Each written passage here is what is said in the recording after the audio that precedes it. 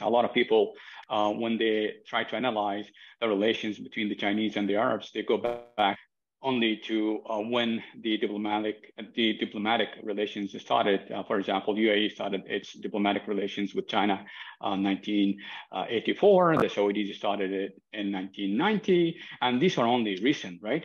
But they don't go deep into the history of the relations between the two sides, the people, and also, of course, the trade.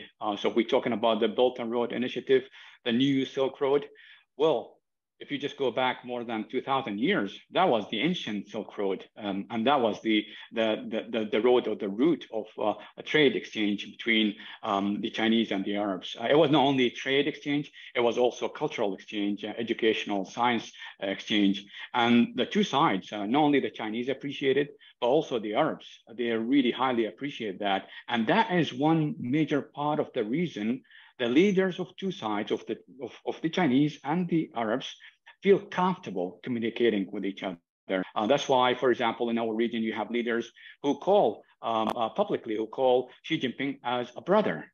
So there's this bond of brotherhood and this feeling of brotherhood between the two sides, and this feeling of solidarity. And this is what we saw during the pandemic, right? When the pandemic hit China first, the Arab leaders and also the Arab people expressed their empathy and solidarity with the Chinese, and this is something critically important to really establish this common ground for their strategic journey. And this summit is going to really help both sides have some concrete steps to really map out the journey for their relations and how this relation will be mutually beneficial for both sides.